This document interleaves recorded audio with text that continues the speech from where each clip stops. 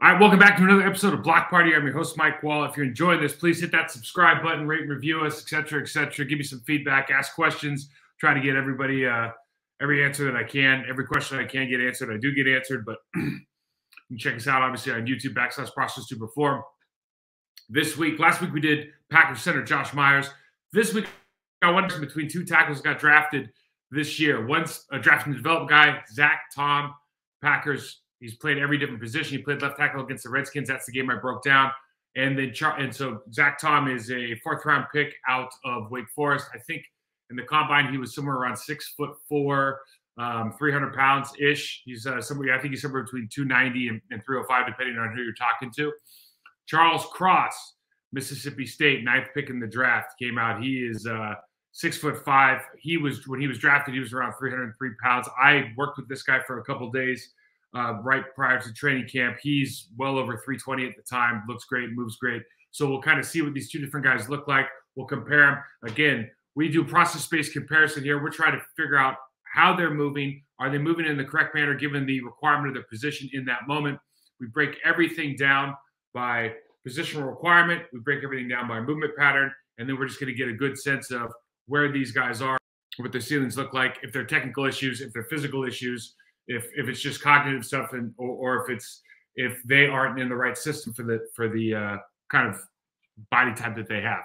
We'll check this out. Let's go right into it here with Zach Tom. I'm excited for you guys to see this because when you pick up a fourth rounder and you have physical ability like this guy has, and a lot of the stuff we're going to point out right now is kind of things that I see that probably are not pointed out on some other programs, but this is what's important to me because I know what it takes to be successful in this league as far as your footwork in particular, the way you start your stance, your hand placement, your body position, et cetera, et cetera. So let's start with Zach Tom. He's number 50. He's playing left tackle this entire game. We'll take this. The biggest thing, watch this first step. Now, this seems like a no-brainer, a simple, that right there. His ability to gain leverage with your first step on the backside is something out of his regular stance, out of his what we just call mixed down stance he can use in any situation. That is very, very unique. That is very, very unique. When you watch across the entire National Football League, there is literally a handful of guys doing this the right way on a consistent basis. Zach Tom has this on day one. That is one of the many reasons I'm so high on him. You'd love to see his gut drop a little bit more, so you'd like to see his pad level a little bit lower here in the contact. However, that first step is so big time. Gets right by a great player in Jaron Allen. It appears that he's going to be in pass protection right now. You see his stance. Let's just start off with this. So you never like to see that outside foot pointed towards the sideline. Why? Because you're giving up kind of power in your posterior chain. A lot of coaches are teaching this. They originally started teaching this, I believe, because a lot of bigger guys have ankle mobility issues. The reality is when you're trying to move in the best manner possible, there's a way that your hip socket your femur fits into your hip socket, and that's going to kind of manifest into the way that your feet are on the ground, whether they're like this, whether they're parallel, whether they're side lean, etc. However that is for your particular body type, that's how you should be moving around. When you open this hip up, we've talked about this before, you open your hip, you're already halfway to the sideline, your body repositions, and within a kick or two, you're already going to be pointed towards the sideline. That's the last thing we want. We do not want to point ourselves towards the sideline for at least 3 kicks, especially playing the left tackle position. Why? Because they can collapse in. They can go around you upfield. They can make you turn your shoulders, turn your body, and go back inside if they'd like to. So let's check this out. I think this is pass protection. And we see here, like this is a technical issue, but one thing that Zach does is he almost clicks his heels on his first kick slide. So when you put yourself in a bad body position, you see that he's going out. So he's been taught to angle set again. That's something that coaches do. That I can show you like hours and hours and hours of film where angle setting gets you beat inside, put you in a bad position, and also gets you to a point where you can't engage in confrontation under control. So when you play left tackle, left guard, right tackle, etc., when you're doing pass protection against the defensive lineman, what you're really trying to do is get to your real estate position under control. Whoever gets to the real estate position under control and ready to engage is going to have success. When you're in this position, especially against a speed rusher, and you're going out at an angle, just from a physical standpoint, you're usually not ready to punch and react to movement as fast as you'd like to be. You're just hoping basically that guy runs right into you or gets confused because you're out there so fast. So Zach clicks his heels on these. They recover. It's not a big deal. So in this play, everyone says, hey, he won that one. Well, I don't really care, right? What I care about is, are you doing it the right way? Because if you do it the right way when pressure's on and the situation's different, you're going to have the outcome that you want. He's over on the right side of your screen now. Now, I put this in here because he is in a very good position out of 2-point stance. The hardest thing to do is run block a guy like any of the Washington Redskins defensive ends. They're all good players. One of the hardest things to do is run block and try to get a good pad level, good landmarks and everything out of a 2-point stance. Now you see Zach's got a pretty good bend. He's probably, you'd love to see him a little bit, what we call gut drop. You'd like to see him a little bit lower, but that's something that can be taught. You see his hands are both inside. It looks like his hat might be, from a landmark standpoint, a little bit outside eye, which you don't necessarily want with the running back coming from the backside, because that means he's not going to be trying to get outside of you. But everything he has right here is a chance to be successful. First couple steps are good. Again, you just see that he's a little bit high up the field, so he can fall back in. The real problem here is obviously other places on the offensive line made some mistakes. We got some misdirection in the backfield, or change of directions in the backfield.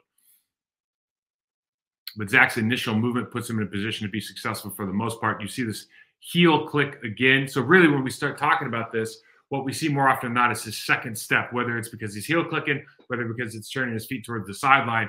That's kind of the big developmental issue. And I think the big thing for Packer fans and everybody, Zach Tom, whoever's listening, like, these are correctable. It's just something you really have to hyper focus on in your pre-practice routine, your post-practice routine, and every time you get a rep during the practice session.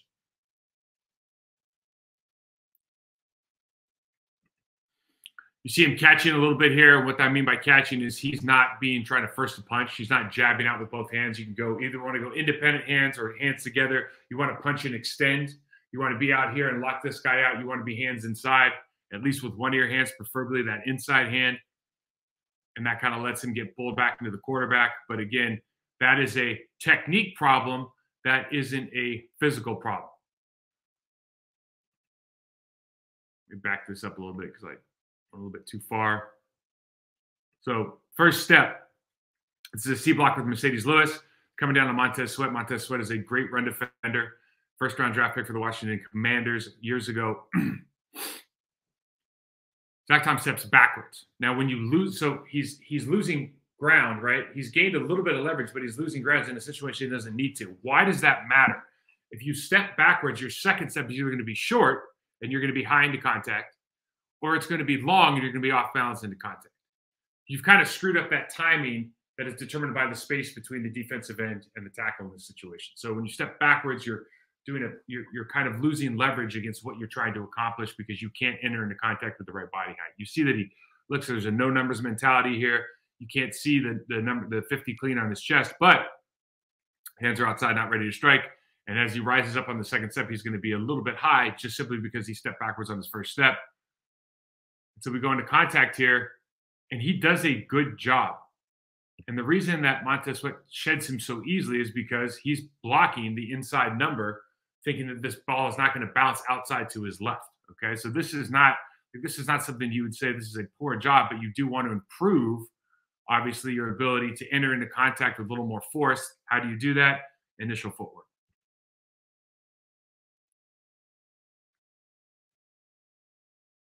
I think I put this play in here. So great first step, obviously.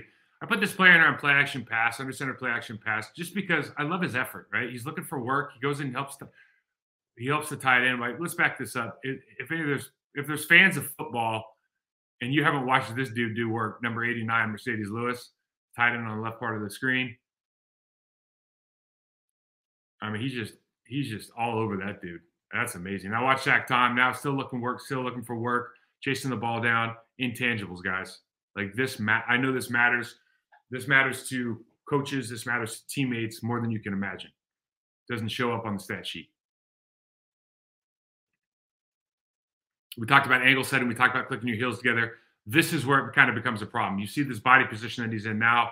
That right foot is up in the air. It's kind of behind his left foot. His arms aren't in. He's going helmet to helmet. So now if I just showed you a screenshot of those two people, the aggressor is clearly the Commanders' defensive end, right? The person that's in control is clearly the Commanders' defensive end. And this is where we want to maybe learn how to line set a little bit further back, a little bit deeper, be square into contact, put ourselves in a position to be successful so we can punch, extend, sit, and not absorb this with our chest. Because when we absorb it with our chest, more often than not, they're going to go back into the quarterback's lap.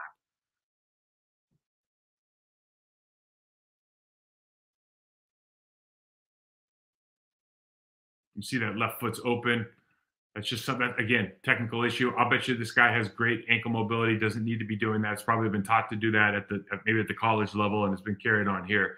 That's something you can improve almost immediately. I mean, it'll take a little bit of time just to get a new stance, be comfortable with it.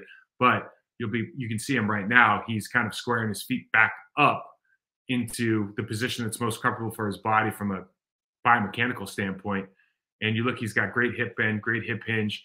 Hands shouldn't be outside, need to be settled, because he's going to take one right here.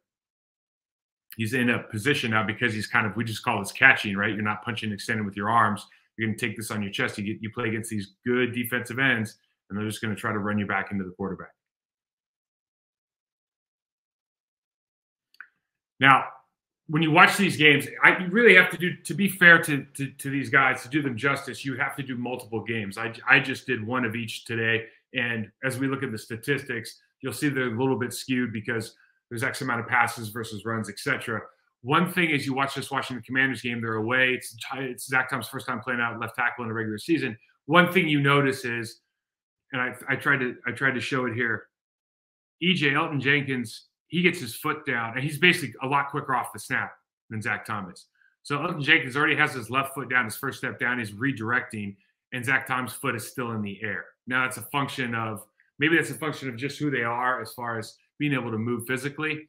I tend to think in this instance, just because you've watched the guy, you can see that he's a great athlete.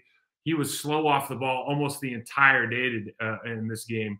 Maybe it's because he does his mental on the right part of the inside foot in this instance. Maybe it's because he's just laid off the snap because it's silent count, but he's not moving quite as fast as the interior line. You see it when he pulls. You see it on a bunch of different plays here. There's not the suddenness. I think a lot of that has to do with experience. So again, when we look through all the different things that Zach Tom can do well, the areas of opportunity, everything we've talked about so far is really technical. Can he get bigger, faster, stronger? Can he gain some weight? Can he gain some power and explosiveness as he develops into his body, as he and continues to grow? He's probably 22, 23 years old. Absolutely. But all the physical tools are there. I think that's what's exciting. When you get a fourth-round pick that can move like this guy can move, and all of this stuff is really technical, man, it's big time.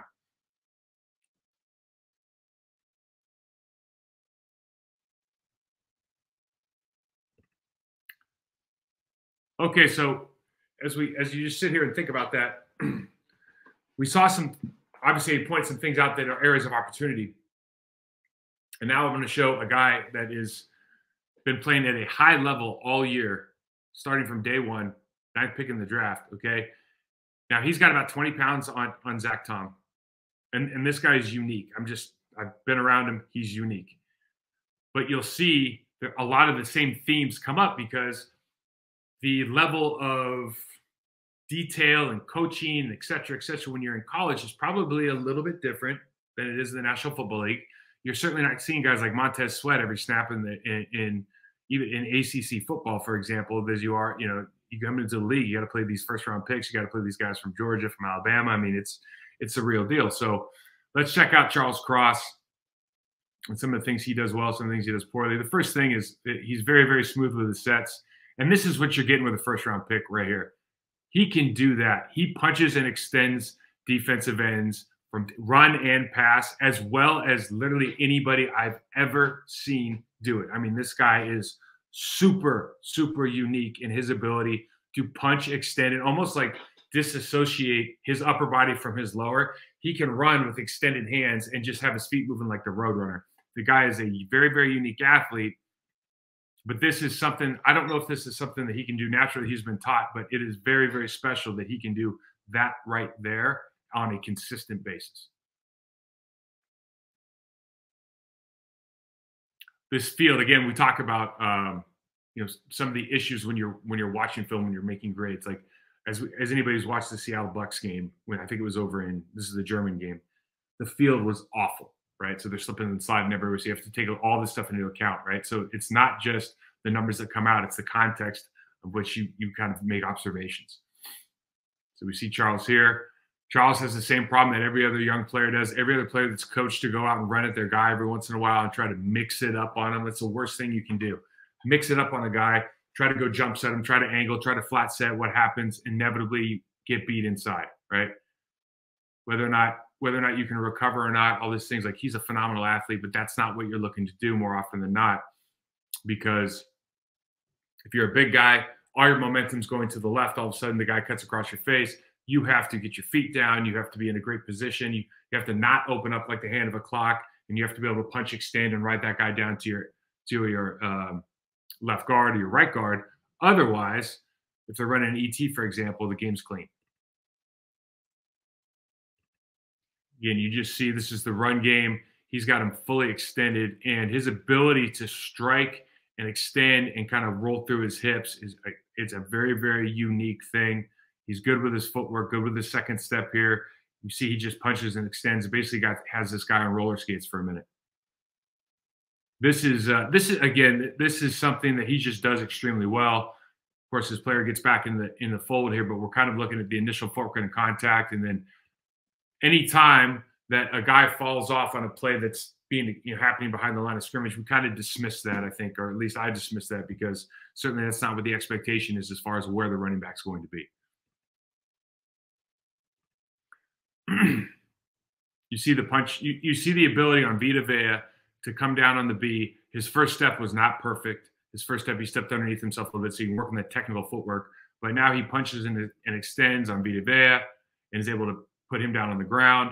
And it's, again, his ability to roll through, right? Because his second step's great. He understands his hand placement. He's good at extending. He's good at rolling through with his hips.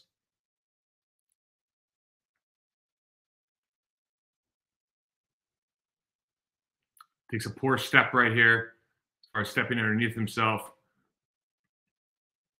Does a good job of moving, but it kind of screws up the timing with the guard. The guard's out of position. Vita Vea actually keeps leverage on this. Turns back. Again, this doesn't really involve the play. It's just you're trying to figure out individually what can you do to improve all the time. For him, it's that first step, particularly on the backside. That's 2 in a row.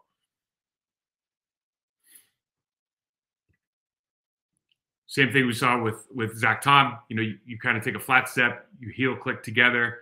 These are the situations. And again, he can be coached. I would not be surprised at all if he's been told to run at this guy, try to close that gap. The truth is, he never gets beat when he just sets the way that he's set, for the last 4 years of his life. Guys like this get beat when they go off script.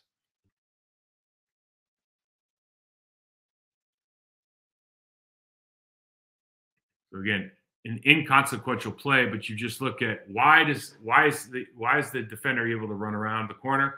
It's because at some point Charles has been told, hey, go out and run at this guy. We're not used to doing it. Offensive linemen don't really practice that a ton. Like if you're doing, let's say you do 1,000 pass sets a week, right? You're not doing 1,000 run out at the guy, get your feet clicked together. You're not doing that. You're doing 1,000 of your pass sets. So offensive linemen out there, coaches, don't tell your guys to go off script. Have them trust in what they do. The only time the guys should go off script if that play is going to have no consequence. It's a keep pass.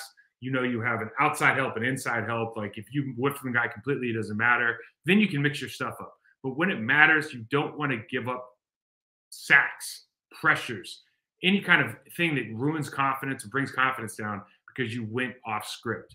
Trust in your set. You work your set. You prepare for your set. You have confidence in your set. Trust your set.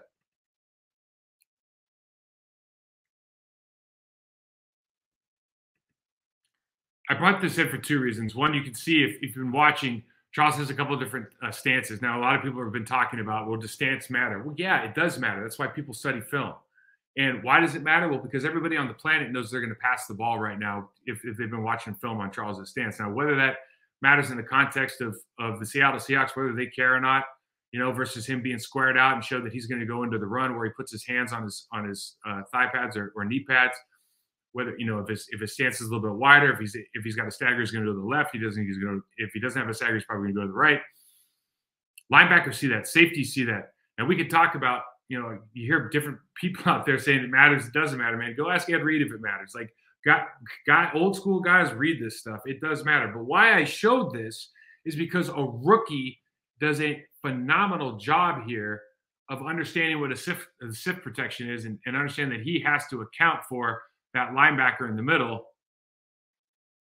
Ends up doing a great job. They run the crosstalk. They don't pick this up, but Charles sees it and does pick it up. And you want to bring that up and applaud that, because at a young age to be able to see that as well as he did, that's why he's in the 2-point, obviously. But you know, that's one of the reasons his football IQ is pretty high.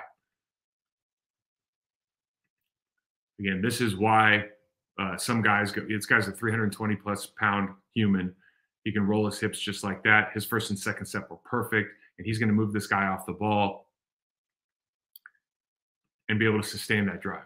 I mean, that's a huge hole he just created on a single block. You don't see that across the National Football League with a lot of offensive linemen, period, much less a rookie. So phenomenal job. And you see, I think when you look at, you know, Charles and Zach, we see the hip thrust, we see the hip roll, we see the good footwork on these down blocks for the most part of the drive blocks. I think one thing you can say that is a little bit different, a reason that one's a first round pick, maybe one's a fourth round pick, aside from the schools that they went to and the competition they faced, is Charles has a legitimate 20 pounds of power and explosion on it. And so Zach Tom can develop into that, right? But you're looking at a draft and develop guy versus a guy that, you know, quite frankly, can step in day one, has every physical measure that you need to dominate.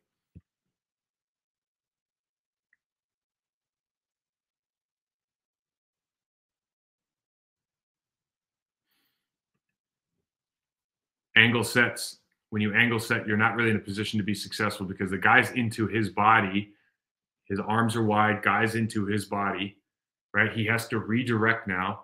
One thing I love, and one thing that is different than what Zach Tom does, is Zach Tom in his first step will start turning that right foot towards the sideline. You see here that Charles, even though he comes out wide, he keeps that inside foot pointed towards the line of scrimmage. That's actually a really big deal here, because that means he doesn't have to open up. He hasn't turned his hips, so he doesn't have to open up. So now he can, this is not pretty, but he can ride this guy down and stay relatively, like the plane of that guy's direction is relatively flat. Yes, he has to turn. I mean, this turns into a bit of a scramble, but because he kept that inside toe pointed towards the line of scrimmage, he didn't have to go from his hips being here to all the way back around, right, until the end. It's just from here to here, which is a little bit easier. Obviously, saves him a little bit of time. Okay, so we talked about this last week, and sorry if this is difficult to read. I think the biggest thing is it's process-based, right? Process-based measurements of accuracy and precision. I do not grade on the outcome. There's 21 other players in the field that can affect the outcome of the play. There's referees, there's weather, there's field conditions, as we saw, play calling. What I want you to understand is, you know, we have our pre-contact, our prime, and our post-contact, our pummel. And what we want to look at is particularly, let's look at Charles to start with. So in the run game, they only had 10 runs in that game that I thought he was an active part of, right? So I will dismiss any plays where these guys have no impact on the play, right? So if it's a keep pass to the right and they're all running to the left, I don't want to grade that out, because I want to get as much information as I can that's valuable. You don't want it diluted. So in all of his run, if there's only 10, you know, if he steps underneath himself twice, we saw one of them, then it's 80%, right? So let's dismiss that a little bit. One thing you can say with both of these guys is their pad level. I could probably, if they were playing out of 3-point stances, you would say your pad level is too high on almost every play. One thing that is really interesting with both of them, though, they play with good hip hinge. They just play with a high chest. If they decide to bring their chest down a little bit more, like they were doing an RDL, and just kept sticking that butt back a little bit more and use that posterior chain, they could actually drop their chest a little bit and move just as well. It's something we're going to probably work on in the off season. But I think most importantly, like they can still gather power in their posterior chain because they play with a good hip hinge. They just happen to have a high chest. Okay, so that's something they can work on, but it's an area of opportunity, but it's still valuable for both of them. You see in this pass game, particularly the prime area, the first and second step, those are just things as we continue. If you continue to evolve, We saw a couple of them where you're setting flat. And again, I don't know if this number is different if they don't run so many quick passes, play action passes, etc. this week. And we break this stuff down by every kind of play type. But as you get, if you have 100 of each, you're gonna have a better kind of vision of what these numbers really are versus just one game's worth. But first, second step, you can see that we want to, the more times that a guy like Charles Cross stays on his line, the better off he's going to be. You'll get hands, landmark, and catching. That's all a consequence. So in the pummel area, hands, landmarks, and catching are all really a consequence of going out too wide and doing those angle sets or doing those flat sets on your initial first and second step. So the first and second step puts you in that position where you're not ready for contact, so your hands aren't right. You're outside landmark because you haven't. The guy, if let's say for example, in the last one that we saw, the defender's going to go across your face. All of a sudden, your landmark's poor because you've gone out too flat, so you're at the wrong real estate position. And because your hands are wrong, you have to grab and catch the guy, take it in the chest, and now you're just kind of wrestling and trying to go into a code red instead of be able to punch and pass these guys like you really want to. We go down and look at Zach Tom now. Zach Tom, if there's one thing that we could discuss as far as one major area of opportunity, it's that second step in his pass pro. He turns his shoulders very quickly, and when you turn your shoulders, I'm able to open you up. I'm able to bull rush you. I'm able to stab you. You don't use your hands as well as you can because you're basically out of position, especially with your outside hand. And so that leads to poor hand placement and catching that you see. What is interesting to me is they ran the ball a fair amount of times comparative to Charles, so the numbers are a little bit more accurate. They're not as accurate as we'd like. We need a bigger sample size, but you see there's a lot of green and yellow with both of these guys, but there's a lot of green and yellow in the run protection, in the run with Zach Tom. I really like the way he engages hands inside. You really like his feet. You really like the way he engages with his hips. As he gets more powerful, puts a couple pounds on, you're going to see those blocks being sustained even more. And I think in pass protection, really, if you look at everything this guy's doing, he's got such great initial footwork. Can we stay square to the line of scrimmage for 3 kicks? That's going to put us in a position to use our hands better. We already marry our hips and our hands up pretty well. It's going to put us in a position to do that at an even higher level, to use both hands, work both hands inside. And then now, because you have that balance, because you're not catching, we see the 3 reds here. That's what they are. Because you're not catching, now we can start working wrists and elbows off. We can start being a little more violent with our sets and our resets. And again, just to remind you guys like how we go about this stuff, because I don't want you to think that this is all just random information, right? We grade everything out by play type, by the requirement of the play. So it's not play type, it's the requirement of the play. Are you on the backside? Are you inside zone, outside zone? Are you down blocking? Are you pulling?